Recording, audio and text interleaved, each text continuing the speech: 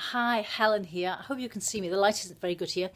Indoors today because it's not so nice outside. So I was prompted to do this video by a conversation I had with a wonderful friend of mine. So who are you comparing yourself to? And this is really resonates with me because for a long time I spent my life comparing myself to other people, wanting to be other people, copying other people. And if you've read it in my blogs, helen-lingard.com, or even workwithhelenlingard.com, you might have read about me. I used to get told off by teachers asking me, who did your homework, Helen? Or did you do this work? Because I would copy people's writing. And I would try and dress like other people, have my hair cut like other people, you name it. Anybody but myself, because my self-esteem was that low back in the day. However, as I grew up, got older, and certainly since I immersed myself in personal development, that all changed. And now, whilst I have people I aspire to be, and they are people I look up to, I'm very happy being me. So, and it's very important not to compare yourself with anybody else, because everybody has their own journey. We all have to get where we got to get to in our own time. And sorry, my arm's getting tired.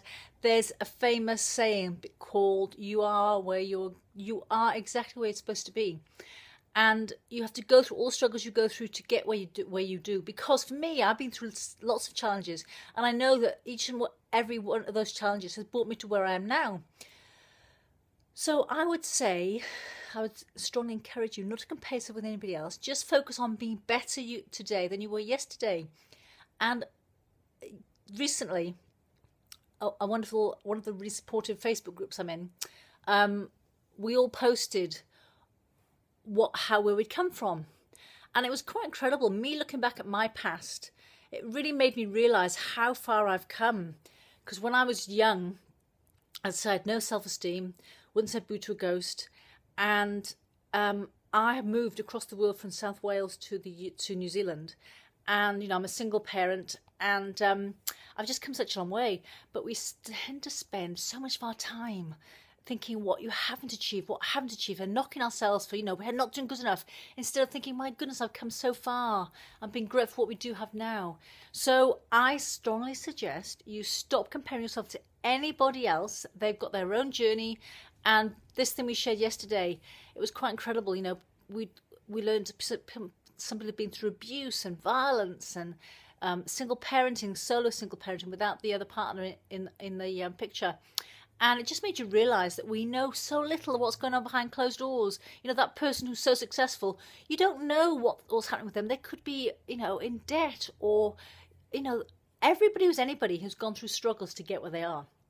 So do not compare yourself to anybody else. Find somebody you admire and emulate them.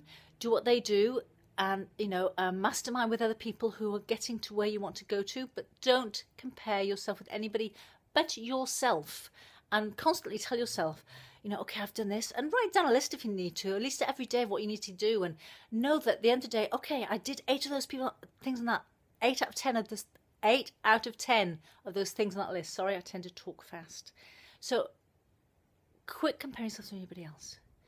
Just tell yourself every day, I'm doing better than I did yesterday. And just focus on you and how far you've come. And pat yourself in the back because you've come so far and you're doing so well. So that's all for this day. I hope I haven't spoken too fast through this, and I'll blog about this too so you can read it, because I realise I've spoken quite fast in some of this. Speak to you soon. Take care. Bye bye.